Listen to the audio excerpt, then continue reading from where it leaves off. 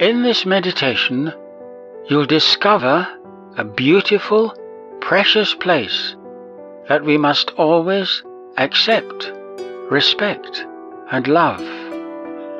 I speak of the other person's heart.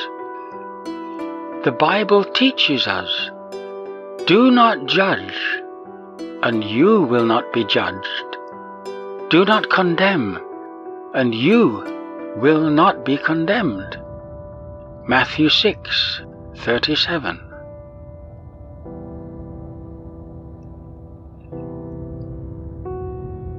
And we pray, come Holy Ghost, cleanse our souls of all harsh thoughts about other people. Help us to judge no one, and teach us to understand and forgive others. The temptation to judge others is often overwhelming. It's often an immediate reaction, like we're on automatic pilot.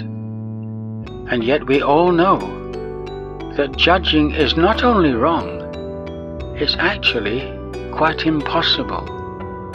It simply can't be done. Why not?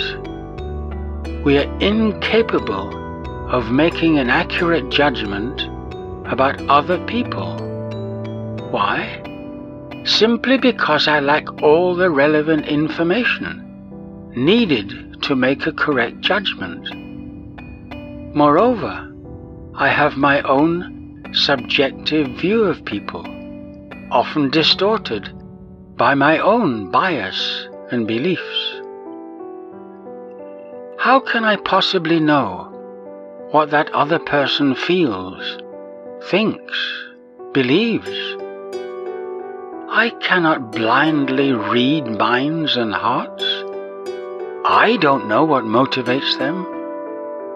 If I judge by outward appearances only, then it will never work. It can be nothing more than pure guesswork. Let's never forget that every single human being is a unique mystery of divine creation, and you can't see their soul.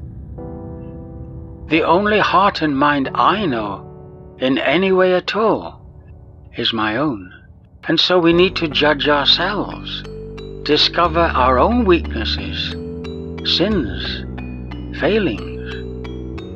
The Bible teaches us that knowing ourselves is the beginning of true wisdom.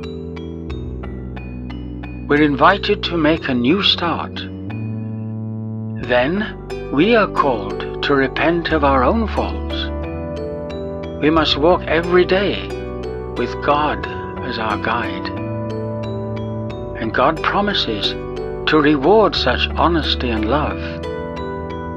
Those who do judge others often condemn in others the very same things they themselves do.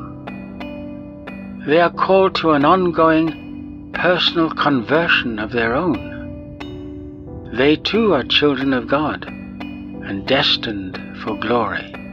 So let's leave all the judging to the only one who truly knows, and that's God. I invite you to ask yourself, do I still judge and condemn others? Or do I look into my own heart? Am I a hypocrite, or am I honest and loving?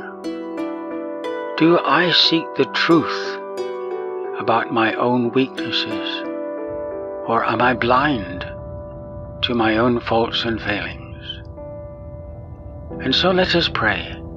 Lord, cleanse our hearts of all temptation to judge and condemn others. Teach us to love everyone without exception.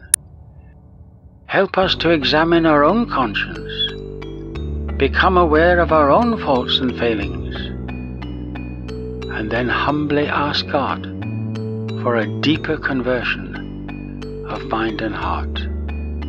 Amen.